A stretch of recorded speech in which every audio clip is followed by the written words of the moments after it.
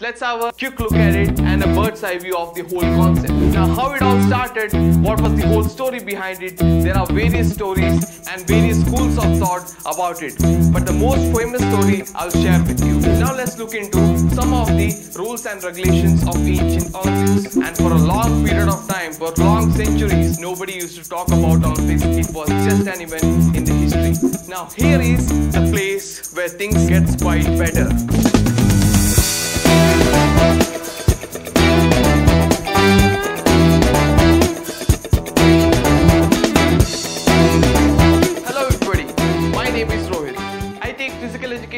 On behalf of PrepSchool by Vidhyaashram. In today's class, we will cover your second chapter, that is Olympic movements in sports. Now, this chapter will be a tri-series session. In each session, we will cover certain topics from the chapter. Now, what all topics we will be covering in this session, let's have a quick look at it.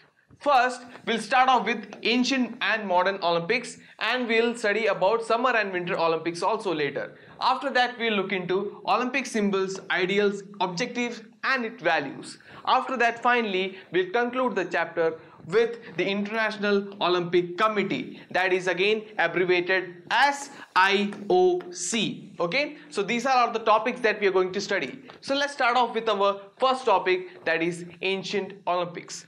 Now, ancient Olympics, let's have a quick look at it and a bird's eye view of the whole concept. Now, when somebody asks you about Olympics, now when it started, the sudden date, the sudden place that comes to your mind is 1896 Athens Olympics.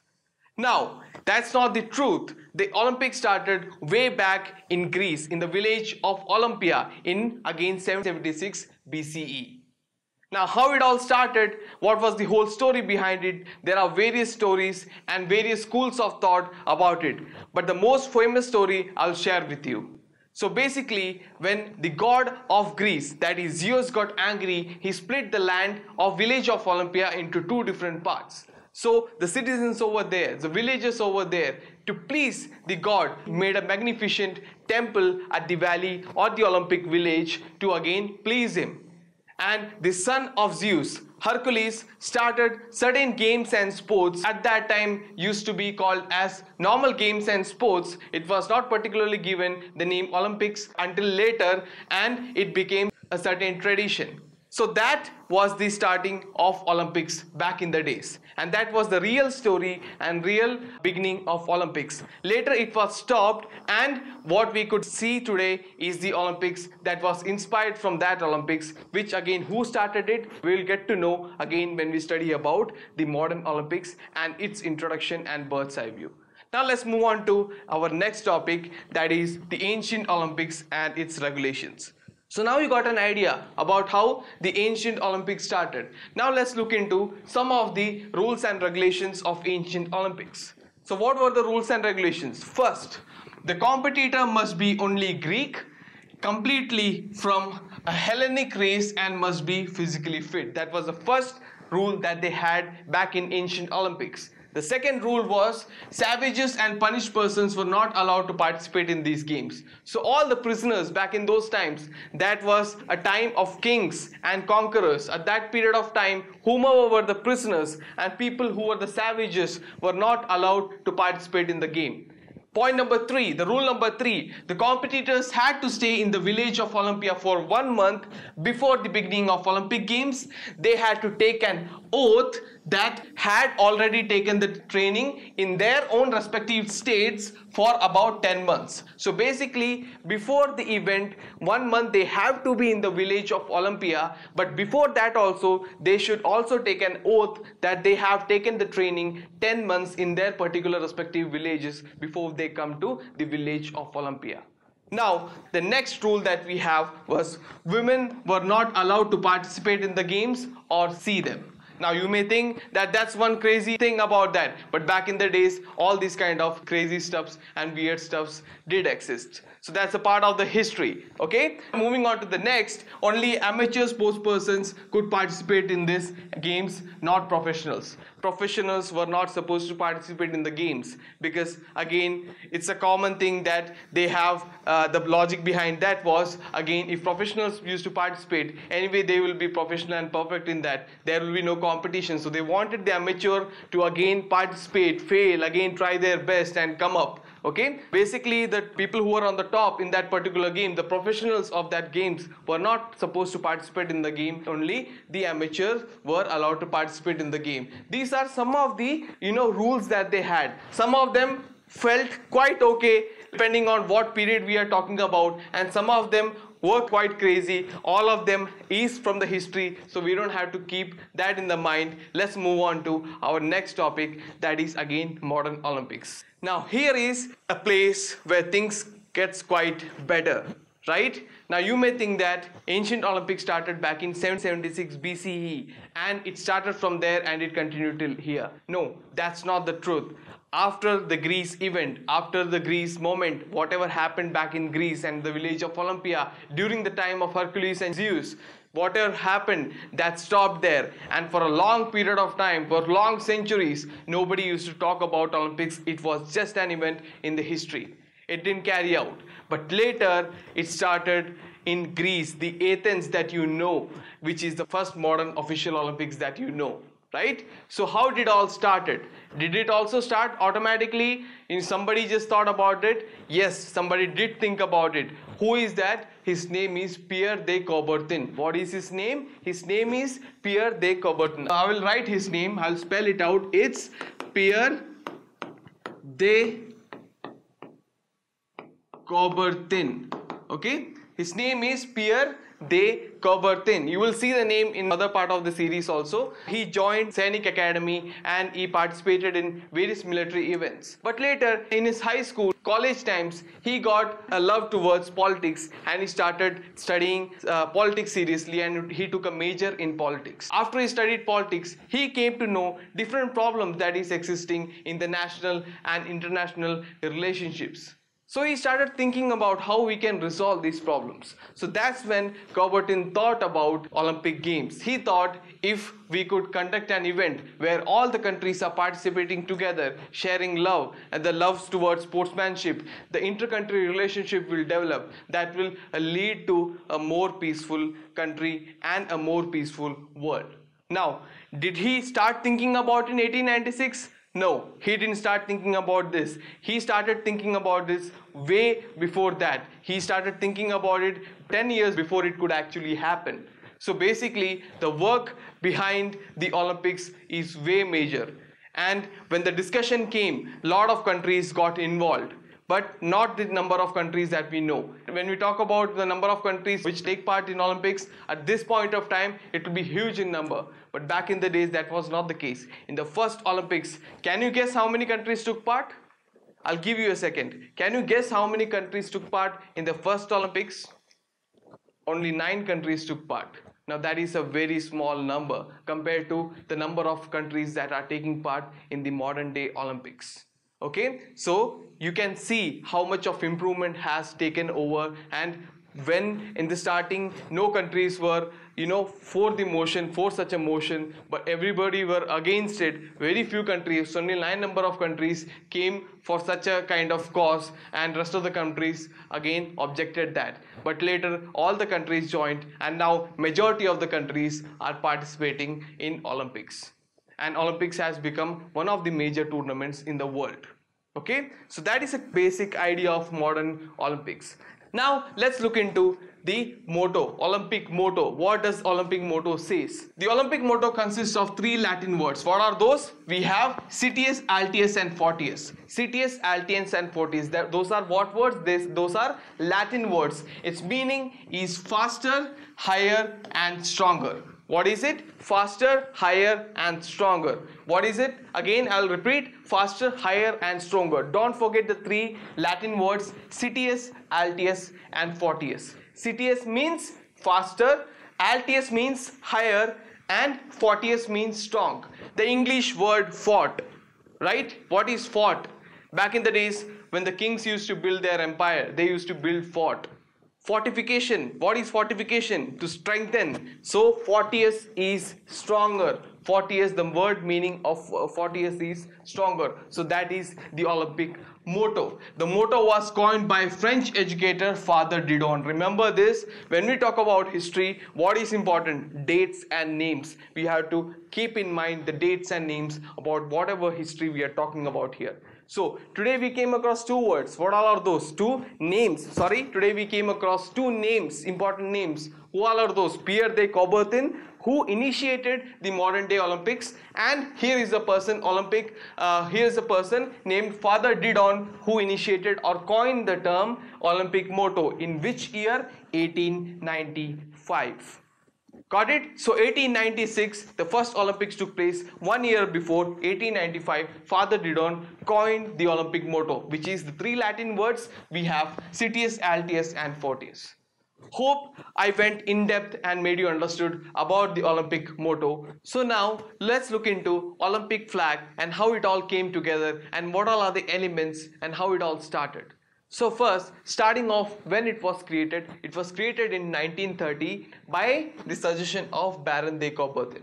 It was created in 1913 by the suggestion of whom? Baron de Coubertin. Now this name, again I gave you this name earlier. He is the person who initiated the modern day Olympics, and he is also the person who gave the suggestion for Olympic flag. His name is again Baron de Coubertin. He can be also called as Pierre de Coubertin. Both names are there. You can choose any one name because he is known by both the names. Now you may have written, some of you may have written the spelling of his name, and some of them wouldn't have written the spelling of their name because my handwriting was very good back in that slide. So those guys, please write it down from here. And one more thing I'll tell you, when you are sitting to study any history topics in this class also, in this session also, though we are studying physical education, this chapter includes a lot of historical moments, dates and names which are significant for your again concepts and chapter and for your exam. So please write down the dates that I'm giving.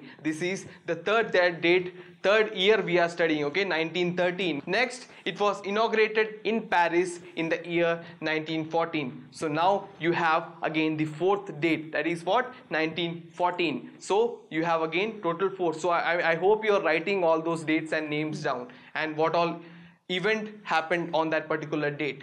Make a list of that and study it separately when you're studying about this chapter. Next, the flag is made of white silk and contains 5 interlocking rings. Okay, it contains 5 interlocking rings. What all are those? We have 5 interlocking rings. On the side you can see the image of the flag. Here it is showing sky blue, then you have a black, then you have again red, then you have yellow, and then you have green. You have 5 different circles. These 5 different circles represent 5 different continents, and the interlocking of that represents friendship and cooperation among them.